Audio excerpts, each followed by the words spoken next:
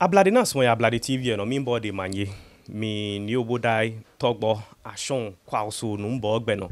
ke ni fi mo ne gbeyeji chukecho echekuchon ni ahama mbali akeshin be osumanche ni ji ni okwu ekinka dowo na ete himeji abo mliye eba shinye ishigbe mo mliye ke sani manya ye hi ni gbejano to pi ne bi na fi ke hani ne ken no ya ne aluhe ya ne eba omo no lo so jogba oba na keshin ye afi kuma mli ne hu e ko ba no aba ke old road ke new road shin bemli ni ne ken no enyo so man bi fa hi te osume fi oten ni no jake abanya pe he komi boni afi ni nyemi ale nyemi ni anya ke ya hi o ngene sanigba e ba fi clean no ke ha sanigba baba o ni wo ke ba kwe ne ke sanjina amlin ni no jake shin no ya anye ebo su wati ame kume oni wojo su emlie ne ke ma ja sanigba ne e kan wo twi no jogba ni wo ne ba ni nchon fini ni e wo hie wo che ni ji ni aku Nortei ke e won chi no jake kenchi benke wo che me ne obali amemlincho jogban e wo coffee klalo tamo klalo wa mi humbeshin ye bi ene tamo bebel ni nche me hu ye hishiba amlie amewashin tamo wa acho mi ni Nortei otutuche ni ji enyo osu ashinte blom jasiche ke ha Mankralo stole fane acho mi ni ye bo Nortei je mankowe mi no ji mankowe we ku ichu no he wo ame for mi chemo akachi ni manko o jake won ya wo che die nche no gbe ye be pie mi de nche futu mi ake gbe ye ni ako alo ni akon ni o faide won bogo fe ji ni kase mo ken ha wo ni radon lebine gbe akon Nortei akon wo ma plema ni le de lo gbe mo le lo o e ke alope utin if you akon ona sike insan gbe no na logo won e jen sike amale ibindo akon si me gbe chola ako si je bwele ji akon ni rado won kase ni achene wie mo o na keshi gbe ni mlinchi ni oke be boji di forte ni chan ya hu ni ba she ono ni mini jigbe na crede yo su amrone alo keje shishi fa ton gbenaji osu Mankralo ke manje be mi ko ese o bento ni manje be enu fe ni to ni chu manje ake manje mi inko ese ke de be ma bebe Mankralo ali ake osue ke manje be Mankralo bu fe bon oyo nga eye wojami ke je breba ke manje be Mankralo diosu manje ni kwese ni iradon akeshin ohani manfen elene hopefully beni sanigba baba na agbe oba wojien komeni yo oba smoni wona wojine ekomen keye odase fe oshin wobote no mamlin amrone no oba kwekwe sanjin kru komen shroud ni kule kejigbe ba agme ogbe ni wonyeni woba no me hu ahi na kan ni wole ni ke ehe wonche ni yo bi ene nyamie ko me hu ye bi ene be pie ofo pe ye be ni samli alo ke woni fi mo mba na agbe ke ehe machieta ojogba eja keshin nyami die nche ni wo yo ojogba shi no mlin dani wo ba ji wo sanigba na shishin nke chemen gbasane ko ye be osu Mankralo gbe na eto ke shian hu ni atoye woke no ba jin shishra ko no ofen woke kase ni ye osu gbena wulo ne lumoyeli he wo ni o fine mi mbo ngo keje ba lo osu Mankralo o ba jin shike bodie ncho no be no ni awobo ke agbene meni ukayo bemli ni awobo afie nyon ye chian na awo osu Mankralo yo fa no gba onoko fio ko ye ne he ba agbene wo chalo yo Mankralo yede ke ishe Hene ayo Mankralo ye. Bejana tu ni atodi. Jasete le eba ke bodobaya. Hene sani abo Mankralo ye. Ni dimension unokpa ke iwoche jate bakpe. Akisi biene jiheni abo Mankralo bene numia ake dente o peshian ni babo Mankralo lewu e ba pe ni ba susui ke susui monisa na wode aba wode nmodo na awo mi ni le ochiki fo tu ba gbe no na wo mi akome achon jase akechi moni ametore esani jase akwele boni eyo ake esamante yelo ake pako bo helo na kwefe anake yes mene ebe police wolo ni into na mole ni shikako be ede ni afi no ayo dase ni ake tobi ahada ake wena mo ewo etobi ni abatobi ake osu Mankralo ni Mankralo egbe yi le eko kamantebe le eko ese ni no pe no nefo ti wat ne yo be okelen tuning manche me ke manche ni le amentuning ni eye na ka kwaji ne bone baji ba goju ni le ti gbele je ni gbela mo fe won ti ni ke gbele egba ke balance kan aso ni ke gbele bi eso se ke afi boni sanafi ni oiradon wie mo ko me semli ma bi ame sande shin oiradon akon ha mi nekeni le shin in le wan ke be awu Mankralo ye shin ko mamlin shin yin neken ni me shin neken abo Mankralo le shin te akonwe eni yo ye ke eje no ya mankowe kuzini sana afi ke eje bankowe adumawe aro echomo aro tito ke mene ye ka ke egbule mi de mo ke yen awo mo ke ni mo tachi ja efe no ko wuru ni shache e ba report lo ke sani ba jasite ba te pe lo ten abajan pabo ewo se onu pa ike me kan manje jowa ke loko ni manje eba ke loko ni eba Mankralo ye so nu pa ba bi ni eba aba gbejano to na aba tu no akeba tu ni noji eba ke man jasie na kle ba akoto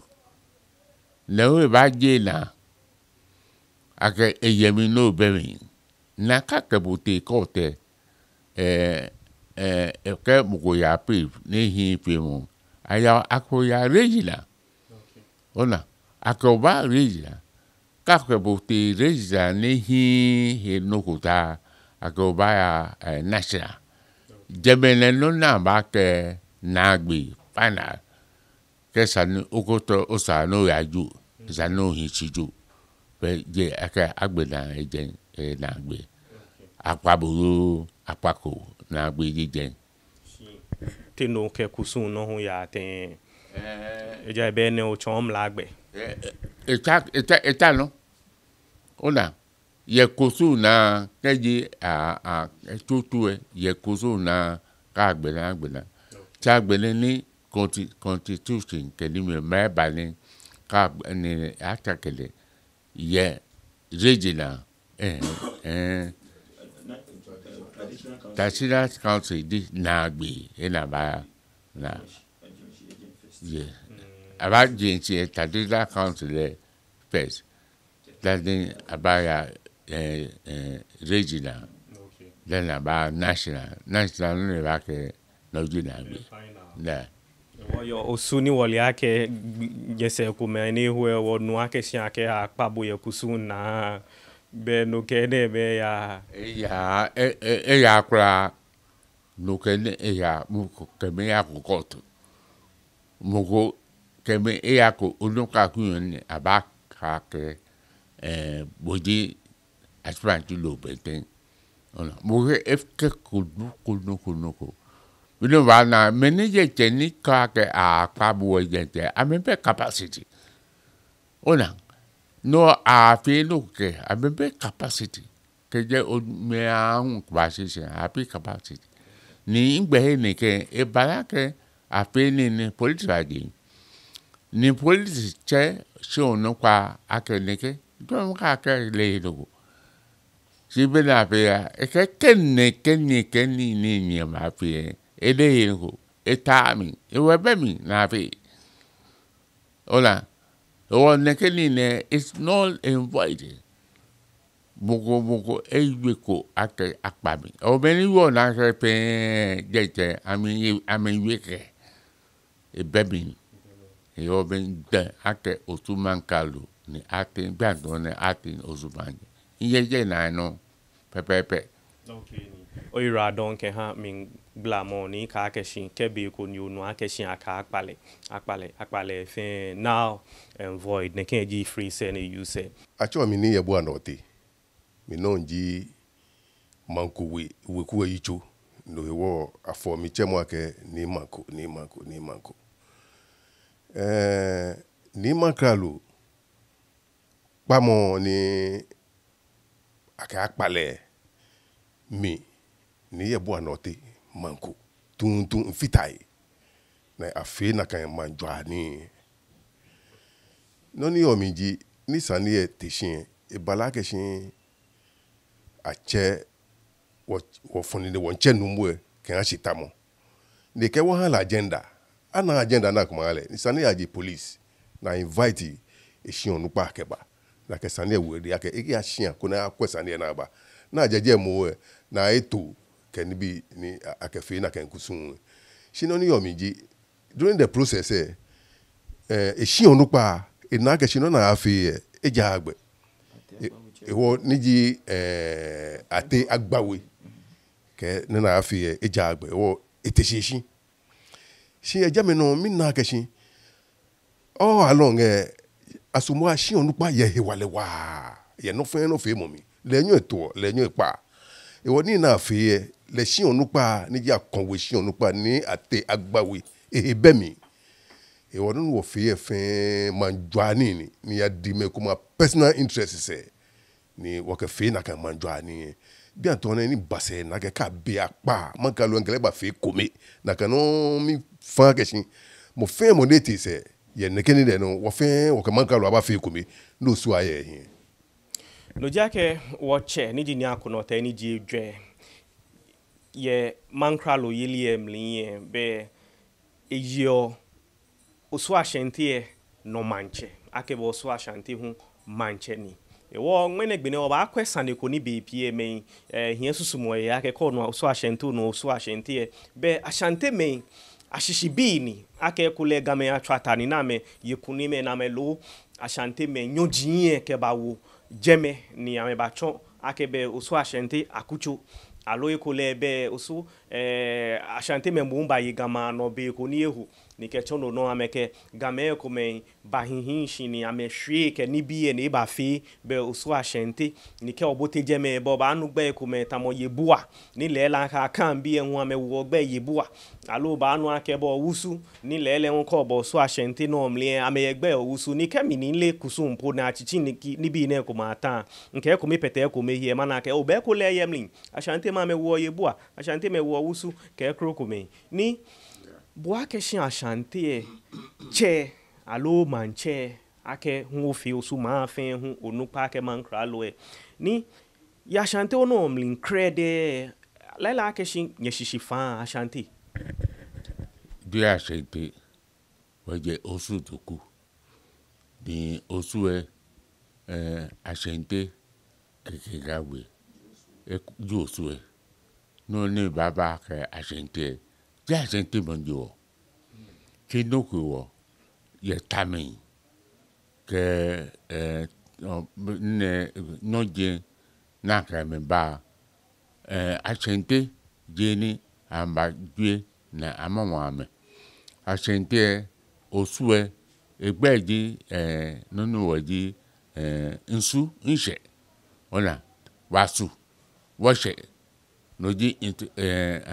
apele osu apele hu Okay, be okoke njo su ma fin ake nyeje eku nyeba. oje ko oba ni eko ni oje oba ji neke osu dogu kenje ni wo no tie kwe amemwa nuete osu ku bia to ne ko tie nuete sano nuete ke note ke nibi si bofin ba fele Nortei ke nibi am si nuete tu ogbe de jadi nuete e ba Nortei agbere nwe asitete me kwen ke asitete ate hekwe tete nyo eje asitete oda me kwa ke na ba aba ke metete yo aka asitete sina me aba nina woje le eji sanikoni abafe ni balake asitete ne fere Ashanti asitete Ashanti oda no Boni ni ke yue mo to eko he jino ni wo fin Jamie Percy wo fin. Okay. e ba na ka no gbeban de sa creator na ka ma je ni bi ona asitete Ashanti na gbere ho no me Ashanti bi tete jimi anwa me no de no slaves na ka me ba Ashanti tete abene osu na yo osu Nortei ke Nortei je tutu nuete ke nuete ona ni otu ake meneba amesu omo femo ne ba hinse ayole ni gbeda na ha me ke uba ni o nogweba nowe to won me taya wa tami aha me ne kwaje gbe ne ke shanko ni otita ola ni ape obonde bo eta mi aha wo ola ke ni bi ke ne ke gbe ne akowe pe awo ateye kwe Nortei si akole ku ate agbere tete ni ifile tete owa osue tete owo osu ola agbere tete Owo osu ni ba fi teto wusu owo bo wusu je twi igbe ni shin tete owo shin owo wusu hu owo osu hu twi wie mo ni member ni obo owusu hyphen hatete owusu hyphen when we tete tete che uje tete na ke pele hyphen tete owosu no o wes emi ni so wo kono no so si osu meji wo krede ni yebu ahun yeboa yes yeboa no ko ri omeji yeboa ekome ona abaye abo ona abaye abo obwe yeboa helper BUAH say ameno OAH ona okay yeboa ona yeboa to helper ola si mene ne o oche ne yeboa le ni ti otuwe wele yo le ne yo ni ogbla mi fen agbla mi kejo sugbe de nche no agbla mi no ni Ashanti ji ni agbla teto wusumlin agbla be Nortei ke Nortei ni ba chon be Nortei ke Nortei ahun agbla yibu ahun mlin akebe oyobua akebe owa shije be akeshin Ashanti no ni no je akeshin oyemlin ake yibua ewo ni oyira don mokoba aka akeshin keji ake Ashanti ni ashin tete ni me je ko na meba na ashi tete se be me na meba afen ba me le amehi ni ame ya megbe ni kan ameno ni te fi oten ka ashi tete ni ashi tete mo no be ba chon man bi alo akucho fen gbe ye na ba ka ashi tete bi ne no into ake me inyo chisin mo inyo be pia kwa ke schools of thought ake ibanye fi ne kan alo ne ke yeboa work ije B U B O A division tackle no fe no ola wo no wo ke yeboa helper na me ke yeboa B O A H ke jubo ku banye eba abu ne ton yeboa B O A H si koni eba ton si o no di yeboa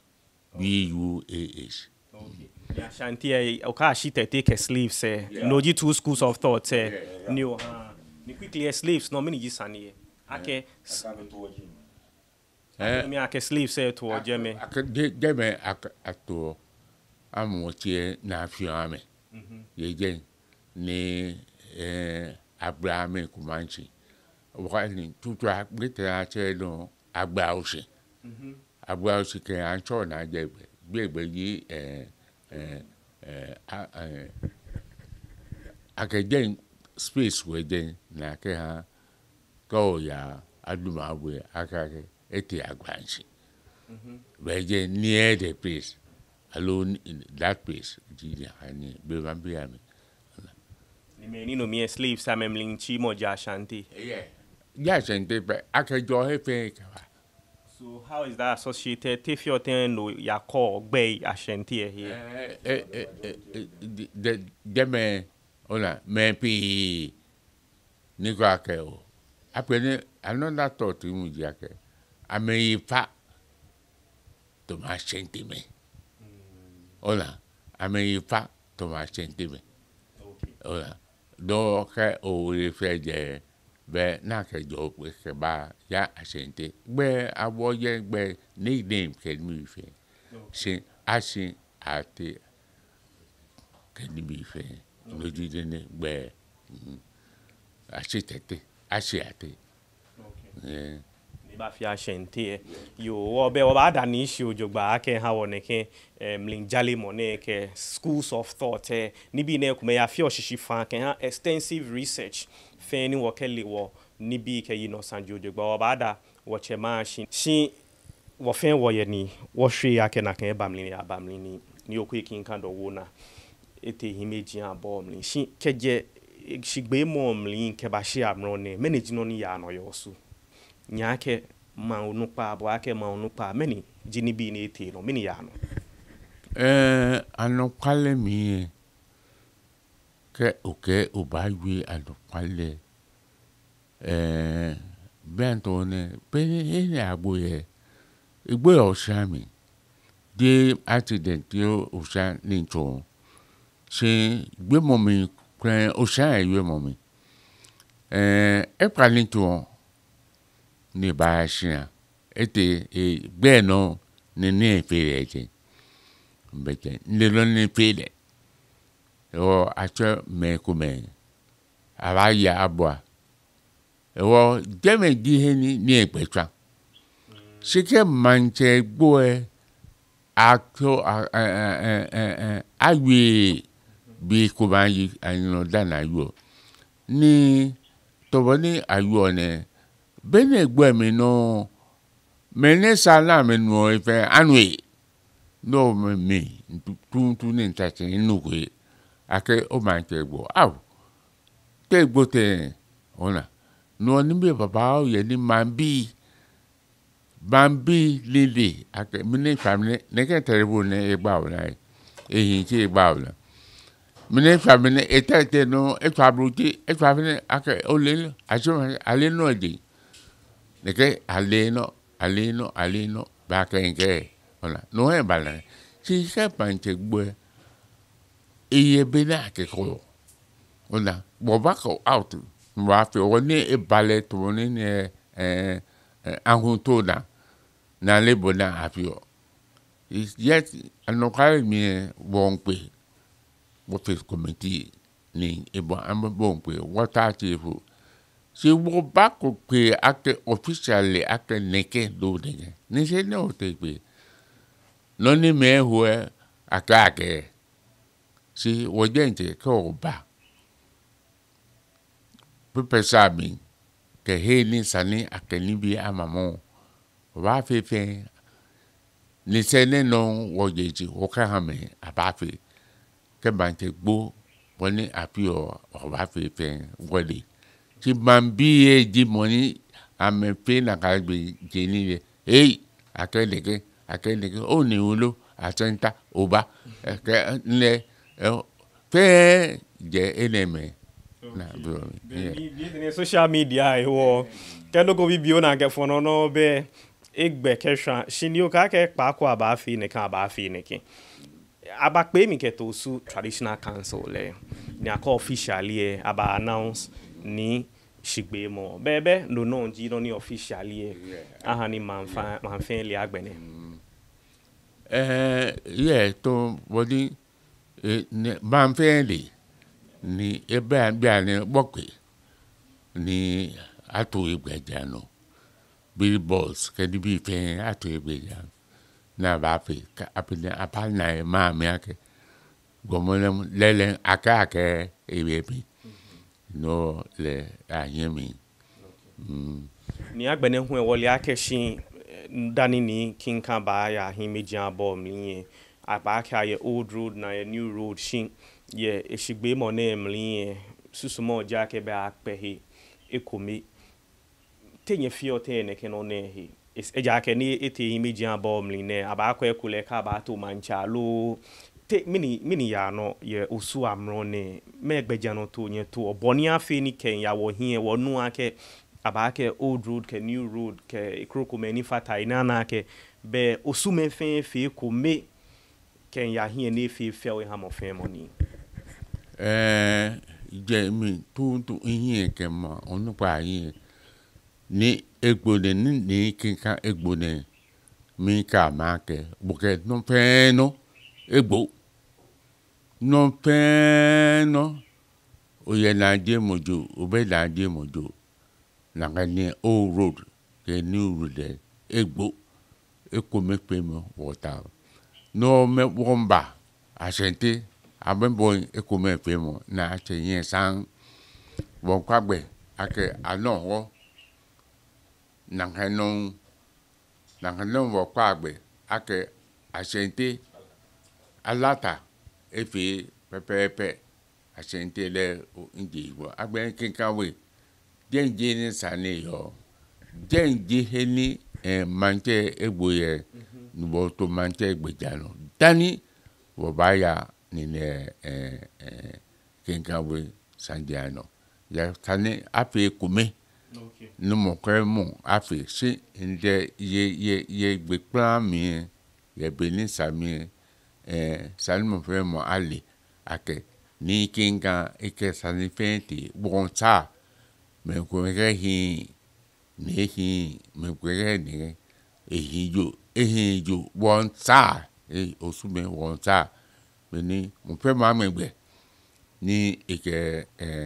tato te afi kome to woni ayo amegbe momo na boy kome fremo ni dowo na we mintami ni yoe onukwa ke soema ame kwa ake amafi antila de je dowo ategbe won tile ma tegbe bo den ni je dowo na bi epe komi ni se nenu wo pagbe ake ama ba pa ya abeyin wo on to gbe ya no fiofio ni bayi e bayi ke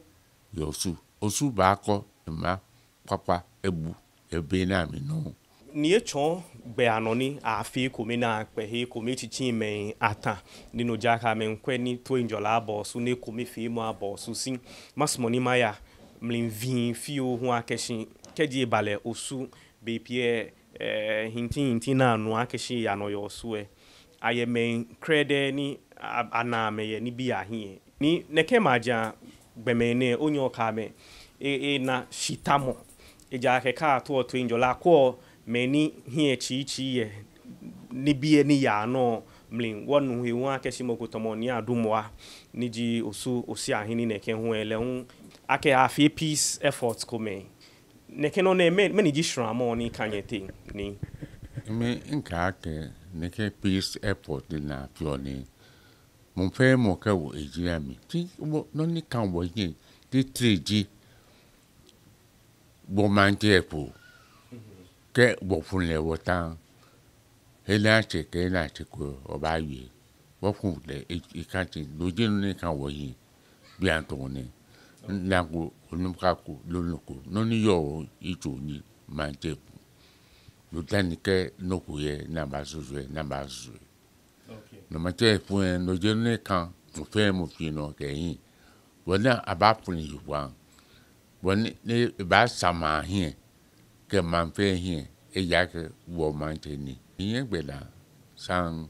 president neta geta akra na se oh baba no o wa fe e point wo tutu e no wo fe e point yo ban dani ke wo gbe na no ne twe dani o ba ta in the meantime awo mo fe mo si ake mo fe mo ana ale ake di eketie ekewota ni pente no aje no koko sisi api ekobe mo mineke mene to enjola aba amete mineke mene to enjola aba amete bene afu ne agbena mo fe o ba pe ko ne dumo kuwe back to bejano pen sanato yosu ni keji aba me na to ni da be osume no ba to ni osume ni ba to ni osu ni ebi ni keshishi no mo be osuma te ba fi tan ba anya na to ni osu ye hanokwale mlinka agbene na ake alo osume ba pe na akwatomo anmo alo me fi akwatomo afu na ke ntoni osu ni chebele shishin mo be osuma te na me na to ni dani be ke ebi ni nyami atashi ni anake wo fin wo je wo trimling no ne huwe na fi na ke jake ni osu teshi ne ke ba shi nyoji ehu alo chi ehu ni bibi fiu ni ya no yo suwe ni Mankralo nye ke wa keshin eke oshimashi obenten na ale akele hu ye ni fi mo mle ojogba ekpe ake wo fin won pe ni wona akeshin wonu wo won shike ya wo hin ni well no we da kai ki to yin ke ba ke agency ke de ku ya mi asente alata anoho ke kan we dente na asente wo chichon no edi ke kan we na nla ke amepe ni amenhiemi o be ni kuku ya apia hu na agbela na che ke ni ati mpe mbana ye efuemi ake mene ke egbebi pemba mene ke egbebi pemba eke ape ekobe be no to ake ape ekobe ngba achimanchi obente o achimanchi obente ne leni egbebi ne mene ne o wa pe doba asente o wa fi toba niko asente fen aketi me fen mo epe kube na kdo ye expecto ake alata afi bulanka ne hu ano hu afi na kinka hu afi na kai na ka me bi no goji no o yen jake wota che ngutu si ayen me himbe limbi ame beni want to be jano ke ha manche efu at the same time want to be jano ya akucha me ke ha weden te wo isam ni oyira don ni owie stress on osu ashanti be ekomi fi mo ni nyen fi ni nyehye shon ahompo be chencho nye ba fi deba masmo ni mabote no mlimfi oni nke no afoshin ba agbene woti wo hie akeshin ke bale wulomo yelie wole akeshin meenyo keji bale jasi che yelie mina ke woche ye bie ne ni no jake shi blani bia mlinken ha wo jogba shin wole akeshin moko kele ntwa ye na kan gbe na ya lobe akele mo ike moko ntwa nekeno ne bo akeshin che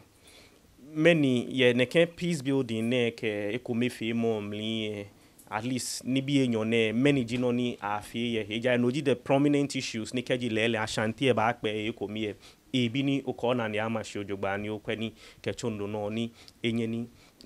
fe gbe eja ke ha me ni ke gbe eja ke ha ni bi enyo ne ale akeshin bo su ehun ye hin ni bo jasi che no wo hie ebe opponent boku be osu jan na le ake jasi che le di ni otutu ni yeno wo jasi che no yene ebe moko ni ekelempe no meku ni eba to that ne keji moko eba len sanmali ejake biji Mankralo to yemi ngbepa moko be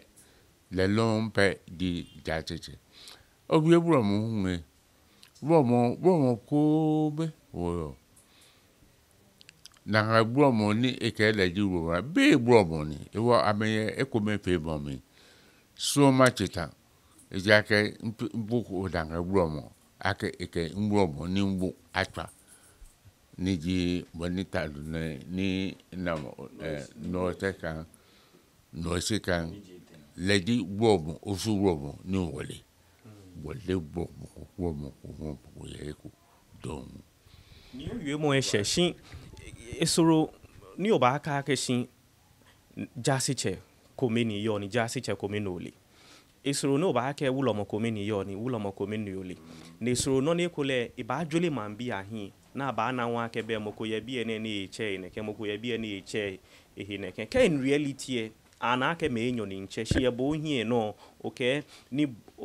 kwena to moko me wo bo le moko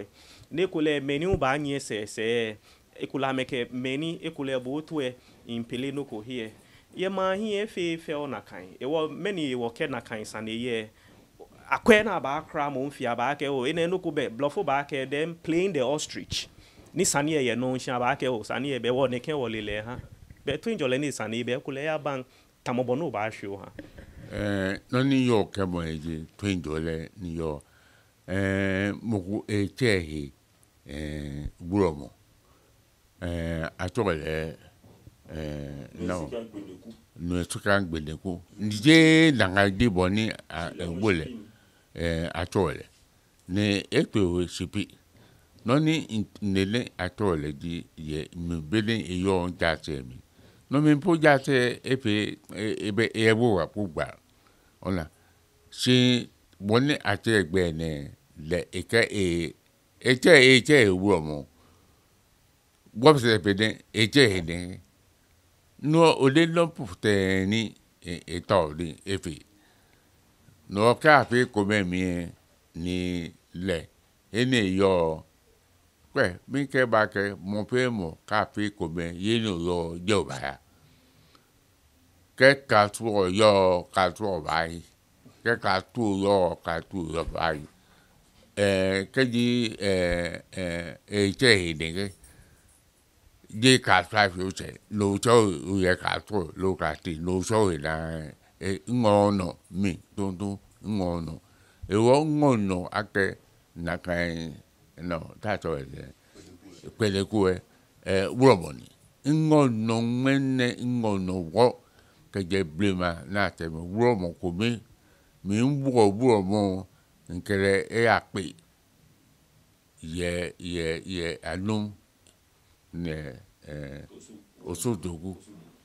ni gba mi ton ake nwo mo ni tate leji nwo mo e ko leji gbo mo ko me ni yo osu moko be le long pe ni o yue mo ishe oba da bo shan ke shin ogbla ne ke ni name shin no yue o ka ke shin bo wo lo mo alo bo to ja se che ye kusun na osu kusun na Mankralo ni to wulo mo Mankralo ni to ja se che ye kusun na le me nyo pe Mankralo ro mo pe ke me ke atende group ni to money le bro mo ka to me nyo he mi fo den fe be no ni ja se che into le be o ye jo ko to ni ola Mankralo ju ti no ne ba ke number 1 mo ke no ko don pe de si ja se che mo ni ja se che ba ke le to ekule kusun na me interview mo ba ha ja se che ke no na afi ne ni don tu na ba tu ne ba tu me interview mo ba ha le at the same time me je gbe ni ya forward sit ni choka afi ne ke ja se che mo na ola ncho yes akebe jasi che le bo instruction to no ba ke fi na kan ni jasi che fi she je the other way around akebe jasi che le gbena ni ne ba ke min kwani bi amle obe min to mene ni ake bo fi che yo gbena amle ake Mankralo e ba ke ba chon wa ke mi jasi che ngbena ni nchu e wo be nke ba wo din e ba no se keje mi iwe mo na okay yo ira don mi na ke ni man ko ke fio ko ba gbe yo cheme ye bi ene wa ka da fi twalo e be bi aba ke wo ya hunto e ja ke oba smo ni obi sanje na gbla mi ojogba be e fi fanje ke mo ko mbo to ya lo mo ko nkwe ni bi e ko me ba je omo odwemo mlin omi no obi ne ken alo ene je nke ne ken wo ke obi sanje e fe akeni money ko le be bi ene ba bi e wo e bi onu wo bi o wo ha me be ifi fan e wo na mo no ya clean ago enyem me nyembo tuwi mi anye fe o maji le aka o maji papa fri ye chedi edru wo no ne gbine lele ke yo mo fi o ba cha nche yo mo ni ji Mankralo yo mo onupa wo mo ejo ja seche shi Mankralo ji ju ni no fe na ba fe ke ja si etashi na pe achi oben ko Mankralo na bola manje de han igbe ake achunu chumu kuna ya hin do ke mboko ke awole Mankralo wulomo alo ja seche o shian pa yo ja seche o shian se aye ja seche yeku na ye shian etin ichi etin ni yo ja seche aya dumwa ayo to akwete na ye yabo achuru ni jinu boko yo ke boko ke ni wo fi wo ekunupa ko mo ko be shian de be ekunupa ke boko papa ese bi ejwe ke numu ke ekunupa ajile e male mi papa ponye fi ekunupa mi papa Nortei nye fi ekunupa ni ese bi ejwe ba fi ekunupa onu ekoda mi pa nye fa wa wonto osuwe no ya ke ekombe fe mo mba majale ni yampi shi mi sumoni mo fia mo ke kan shi ke sa yu no de ho ehu wonto sholi mo ke no ya ke achoman so e fi mi ake mo so na bon chon ni keje 1976 keje bini awupa aban ke Nortei afrije ni Nortei afrije awu o metu ni ke sandeba ni manso baje wo shi ami ejoku lele se ake yolumo ko be se je onyo cho manche kokoko ko be se no cho star jaseche ni bi ane jele mi session paper akechuni ko be wolu mla libu yo mi pa nye fai apa na gan star ni bi efe mo ke azan ni bi na me fi ofin agben efe ni no ni ji anokwale ofin wo ke fonjila ko ni mi ni water wo mi dabi mi di poten water wo onye ni bon claw property keke ko no nyemi o ko client ke nyese be bon yoni mini gba ona ke e ko me fe mo ye wote gboko nye ko wonuku ka ke mba ko abakutu mo fi amu ni jian ni akwe wa kwela bona be sa me ku shian ame lo mo ashian mini fi o mini wo bana ko nyemi mini bana ko e chenle boncho o personal life no ke o chenle se na mo be atana ni wetu bi ya mo fi amu e jile mi ke se ko bi ka fo so ya ko ba yin loku wo mi panye mi fai osubi mi panye fai non le wo fe wo me ko le ake position e jo no ni ya pa mo fai ni tu njole abande ke bo afi yen bi ko le ba ko ise yen mo po o ba na ijole po fe achebu ashimashi ye me credit no ba cha me gbe tan no ka ke nye me nye ba wo fi e ko bi cha me gbe o nyem isu kenke ba to ye nke ni man ko ba to yi dabi o fa ka cha ni manko be ni manko ele ke o tabi e ni si nye me ni o ke abana fi ko mi e cha mi to no cha me gbe no ke nye me nye ba kenke nye me ame nu ame shi ame pa no ame bo wo to yi ame nkwe ni nele me pi ko me pi ba kwe wo ye onupa ko ni ile akeshi ihe kan shi wa ni sani abana ya flange ma no ke okonye mi mbi boncho okonye mi mpi solo ni solo man sanle hun do mi pa fa wa kenke lo kura no mo le lojuba woni bibiu mi ni jase mi pa bu fai mi pa bu gbele fai mi pa bu fai wa no ni ehu ni eko me fe mo no mi wale yo inle aka abo yin ke yuwe mo nte ni ko to ba bi je nkele ya gbasande e chon gbejando to nu e bi e fi ngunu ake si lelen e ko me fe mo no mi wale yo wo ni bibi o mi pa bu fa wa no fi ano de ehu memo no fi ano yi ko nu wo fe woko asinte mo ba papa ko su e mo ba papa wo bu ko ni ko mo ya ka ke o insele me no na me fe ni gbe ni gbini e ko me fe mo e ba beti ni bibi mi pa bu fa wa npa bu gbele fa to alo ma jeju ma fi wo no no jake ni wi echin landmark year ko ni 1976 agbena won ewi ake ne ko me fe mo e abai osuma tin afi baba o ne hewo no ya ni sani ba ke ni bi ni saake iba osufu tro mi ni nye me mfin anya na emlieko ni ejengbe ha mo fin mo aya na le na kan ni ene eche into ise keti sane bi mo ko ni nke ba fon ni Mankralo hin ake ni Mankralo ehin osu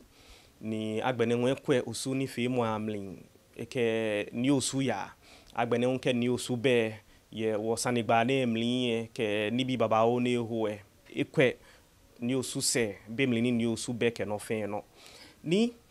ni these many years ni you've been at the forefront of osu Mankramo ni okwe osu Manchester ke ho ko osu Mancheme enye okele chuni ojogba hie ke hie ni blofo ba ka ke oversee a chaotic situation ke yo osu ni ke bona abale na kan ya lepo ke nmene ni nyonwe drobo an we take no no nyon shoot yo ba na ke onyon o shoot so ojogba ni neke no na emi ni ji oke mo onye ko ko so ojogba lo nyon ko so ojogba lo me ko me mo ni follow na jante na ni o minji akeshi to mo grip na ki le pe grip ni mo me ni di osu mancheme atani ye Mankralo ke jase teme inyenu mi ewo meni ishi meni ete na amekere na ambe no gubi inshame ejake ambe mi inshame kwa chi ingipe ni no ni nation no hie mi ke kawe ke ni le pe wo hie mi dan amte e ba fe mo pe no he dan la me to e ba grane o ka me ba pata in jase no ba ya to body wo ya le si ke o promo wini e na anokwa no ne ke ye o ba gbe beto ne ameka amehi ashite ola koko hin anti no kwe apene o ba ba ben kenye nyeba atu no bi wo hin ameka mehi ashite mi gba member me ku mba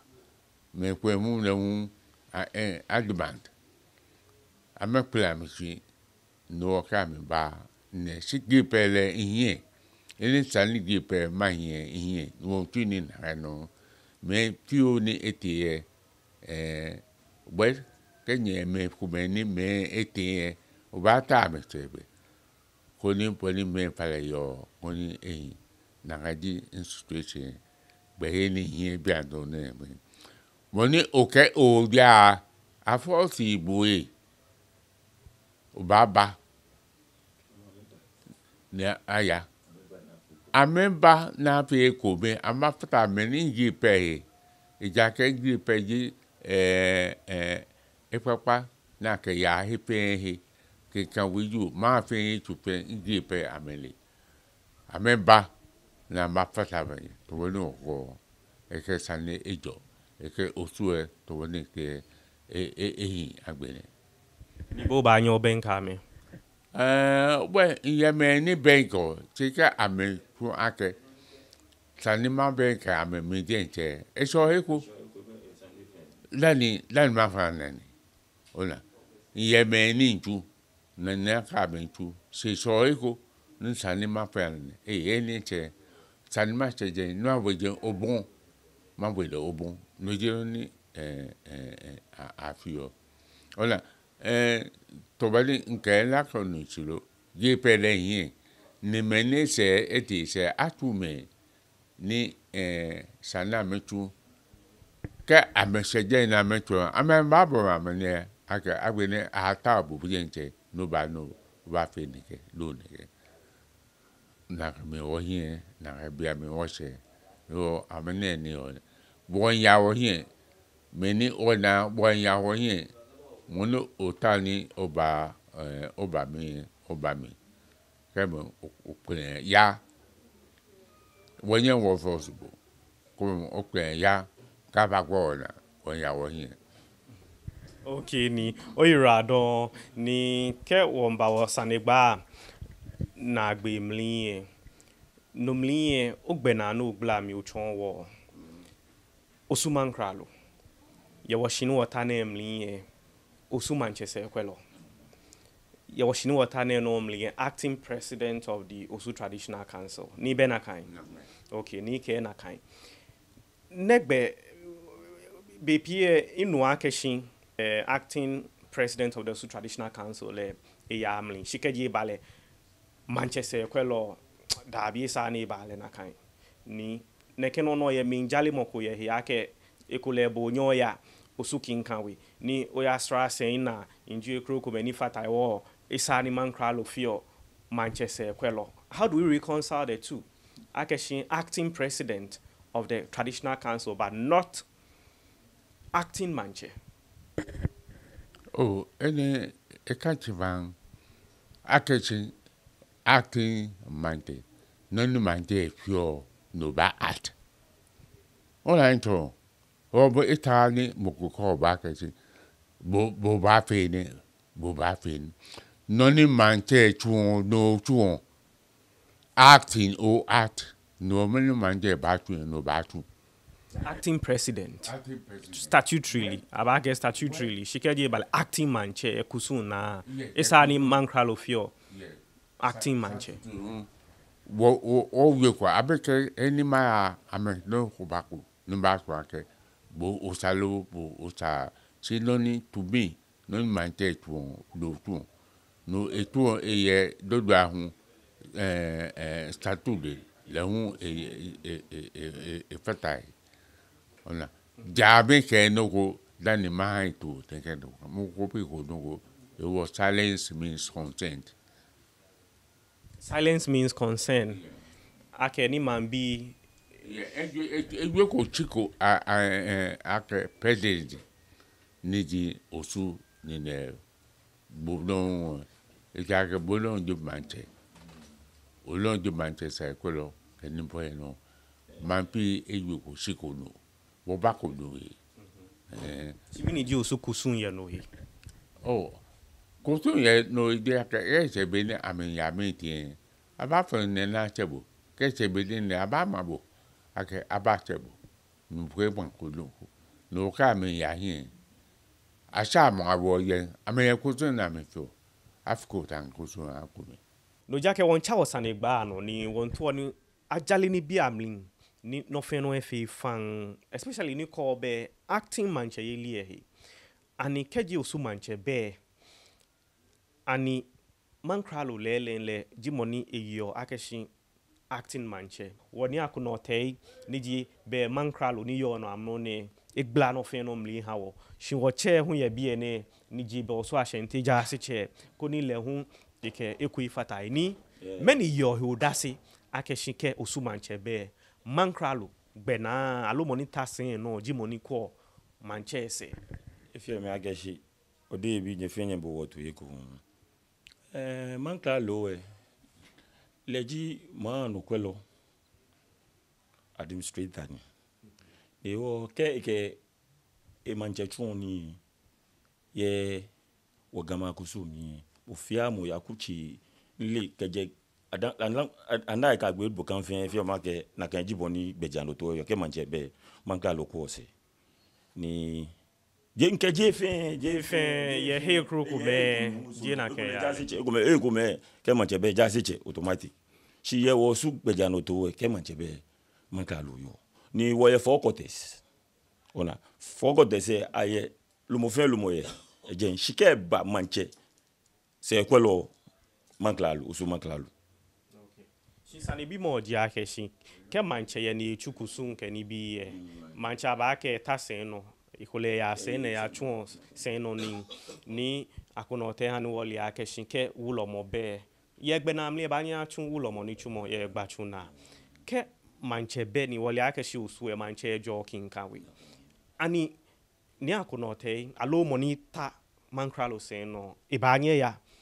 sen na ye kinkawi yake lele ni manche be wo be achun sen na ni chumo ake manche eje ke le ko manche se ba san no ni manche fio esa na enye chu Yo no li yo mi keke jinu wani ke baga wa yakuche ejwe wo ye jasiche kinkawi ni jasiche le chun manche sen ni de wo kusun le jasiche tu pepe shikaba osu ma fe Mankralo le ji ati manche. okay yo keminu no yo shishin kati be kinkawi aye ake abana acting onupa ye kinkawi okay ni na moji acting onupa ke manche be Saba achin okay ona kinkawi jenche aye ni bi enyo shi bian le money re no ji saba achin mini jini bi enyo ne wo ye ame ya to foche na me jasiche shi bian ne saba achin le ji money tun manche sen ye nu chumu ni afi enyo ye sen no Afi ni mo eten. Afi ni mo eteke pa mi yo. afi enyo mete ni be na wo bo afoko mi No ko ba ka ni fi ni no na ka nye ake no je ko ni no ni yo nye ke tu ni no ni bi na ka nye no yo to ni won kase ni lolo ewo ni wo ekole ni bi ni nyenye le ewo ni kase mo fi omi e wonyo wo gble oshin meneke nkofu ne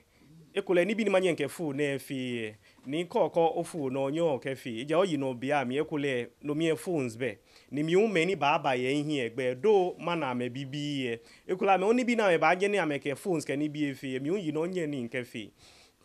no na ka shisroe so be ami Bono tachi ne ekwe nke for example. Oye noko oye moko se. Numo ekbabo noko soto. O noko soto ne agbabo. Don na apio wene oke don choe. Eke o yo ha noko soto Ola. O no yo han logo so te len tachi. No yo han logo so te. Ma ton adokale. E ke e ton brobo. Ola. Ke bin ton bo adokale bon o yen ja oto o ana anokale. Ni ko te no ana anokale. O ba dun e ke e kanji. To yo yene aye san mon khode. Non c'est que no ko ko ntuni yo wo to wedding wo here mi bato ona la ke wo pe la ke ga pe na ke yo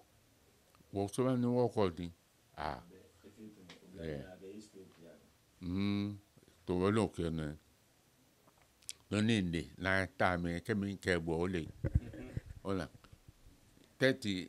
years in years no ke mi gba mi chongwe e ba to na pe ba ke na ga go si ake be ba pa no ata si gbe mi ne je be ma pa pe no ata ola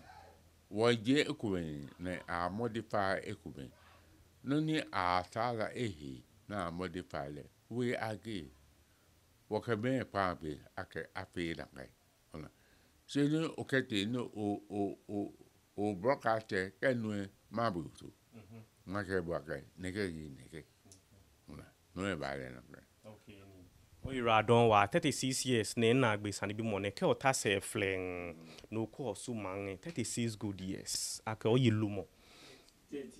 30. Oh, okay, in Jomoji 36. You watch check 30 years. 30 years ne. Mi uni intabi endako in 30 years. Ewo ka for bendale baby ni. Eje 30 years ni. Baby Jimmy ngodo na kai. Baby ke imli nili nimli nko. Ake ko ta se boy ta se flen no ko su. Ake shibe Mankralo. No ye acting mancheke acting president ke Ashanti manche tamobono hanu wole mene utase flen okosu within the past 30 years ni many obanyo show chichi no ke min fi ne ken osu kechon no ni fi ne ke kechon no ya ne ke ba many jiwa achievement ni ke mene bona abale na kan ya le e ba fi legacies ni ba kashi ni woke kaibo tamoboni cheme ko me ba fi ni mene gbe na kaya me ye gasaji am ni to wani uwe na kai si time ya bo be ban so man be e kanji no dibi e kwai ni pe e di ni pe peto ni inye makebo peto ni ye dibi kubena pe ja apoba wo mi ni mentally makpe eyiwo makebo nkema ke fiu keke inji no mo uromo bata teke osu achente uromo inji no municipality no ni pe e binja keji aja ke ba ke yumo ke ni bi na pe yumo ayi ahun tani e ba manchi abana mi kebe ni pe group ni pe yemi ni support ake api ni municipality ekwe municipality ake api ye osue ye first time na pure yemi batai kenimi kokube ni mani paramantie kenimi paramantie na tutu kenimi ni tuwa tulelo no ne tweji bo yemi no lo ake meni tatolete sani amemba traditional culture mi na memba moko wona ba wo yemi yenje ni woche no ke ibale school ya hu negbe ko kwe bo onye ofihi ko ke ashi ija ke osume baba o ye wole akeke ibale nile osume ayeme ne professors ke ni bi shi ayeme un baba o yo sugbe ke bi ni aya school ni ko le keji yo kechon lumo yelimli ni 30 years ago 20 years ago kule ke chono gbe kan bi ko na scholarship se be na mo ba chomo lawyers ke ni bi egbe ko no nyo ye obua gbe kan bi ko me ke ha me school ya yeah to yeah what the square get square kan ne kan education ni abele mwe ni kan ni e ka chile don you don e bon mi no di vice ne wọ́n bí ní ìfọ̀fẹ́ intellectual wọ́n sá ní mọ́tò ẹni ṣe ní machano. Ní ó fa iná ìrà dán akẹ́ ó fi ibè ní òkè wọ iná sanigba jẹ́ ní bí ẹ fẹ́ àmlin wọ́n bá yẹn ní wọ́n bòtè mẹ́nẹ̀ ọba yẹ̀bẹ̀ ẹ̀ sàn ìwọ́ ọkẹ́ bá wá bí ẹ̀ náà dàn kó ní yẹ̀bẹ̀ ní sàmlin yẹn ní wọ́n bá chano kẹjẹ hekunkun ní chẹ́mẹ́ ẹ̀hún ẹ̀yàn ní fata. Ni here be ni samle machima benka me koni agbene nka me hu egba sande aka amene me hu ne ke agbene osuma ji ache me kroko me aka ye family jeni won fe mo ni man agbe alo ni bi amle awu si boni ba fe ni nyeme fe ye osu ba anu ame he won shi na pe he ko me ni no ja ke shin no ya ni sa Lino Jakeshin, Eba, Osugi, Gino, when any female fan, Chokecho, female, me new would I talk about Shone, Keji, or ye share you moko, Allo, Obas money, Ope, Wakeba, Bomoden, Kuno, Chow, catch on you boy, no 0241 431035. Yes, Senator Bonu, Wake, Wake new service, Eba, ye, a bloody TV, no, I can call ye swan loco, and Yamiko, ye form Allo tamabona ya fine o ye moko papako no osusun e ojogba no ba asmo no magile share wi moko o mi habo afi mi habo fo mo gbedron papa ke ba blade tv e here wo ba afi infonu fefel ni osun olo infonu ye mi ni wo yo si akeshi be ejebo de nken ha ashimashi obenten ke no po enyo omoko hingbe emlin no ba asmo na afi funeral announcement aha boy bomoden koni ochio benke ablade tv keje bale gani fe moin ye online ne no jakeshi ablade tv jinoni kahin okay we have over 20,000 subscribers ye YouTube ke Facebook ke ekroko men fe akọ wo ye gani alugana ne ke manse fe o ablade tv share majemo service ne keji ohani wole ni ohawo Oswolo alo hegbomo he infonri ke agbene no iwo no ba asmo ni wo majile she be wo ko she hale ke o hale afi o hale fomo gbidron papa o ke akeshi be po ja ke no enyo hingbe mliye no ja ke shi ba she din hwehwe aba na ke je bodin ni e ya mo no e wo ni won ye afi homo wo ne na many country no ba asmo ni o wi sha me fe ke ba ablade tv ke oye ni chumoko hu ni no ja keshi o ba asmo no twa engongo ihe abo ni me mpiaba na ba yebudra ko ke ba ablade tv no o ba kwe fe he gbejano to fi okope yo he ni wo ba nu wo he won shishin ke fi be wote wo here ne ke gbe fan wo be bi eje no ke ngmene ni fi mo fe wa Magi Charm Enterprise ame mama papa je ma me ho ye ame mokola Jeme ameke SIC mole ko hie ke hie na me benke be takita wi ashiwe na ya fine na ya fi homecoming ne Germany ebi ni oya ni mokola yo papa ko shop ni ganyo hu shop ni e wo ke o he ameni bi ye bo yo boa onyemi ganyo ni e ya ehie ye eni homomlin bi eji no ke mene ni fi mo fenken wa ngbeji ni oboda itogba ashon ni Joshua Tawia Dom ke Rosemary kokko anyigba me yo eboa ni yo omanye be konkro hwe na dragbin ko ni apio ni yibo ano no ba nyo chawo kecho no 0241 431035 0241 431035 tra no manyaba bahe bako ba pakpla many akpakpla mama papai mokola yo papako shop bofebo vlisco hollandi kente hinostro toy hiano ke yano GTP ke wudin nakaini be no ekomi ke ba ya peshi he yara dienche ke science ramo eshe afiyeli pojiemo somo henifemo nidinjiemo na jomo kenin obano he no ken ye Magi Charm shop we epapa ison shiofo gbo ke otawo he ni akebo shian lo manse po ameba chu henin ni negbe mana ameye Obana Magi Cham shop we mokola. Ebenke manche taki tawia shiwe ni ekwo SIC mole hie. Ebenke Absa Bank ni di Old Barclays Bank Tramagi Cham shop we kecho yiboy neno. 0244 645475 low 0242 558812 Magi Cham shop we ameke wo ni ano goji wo ni o chame level.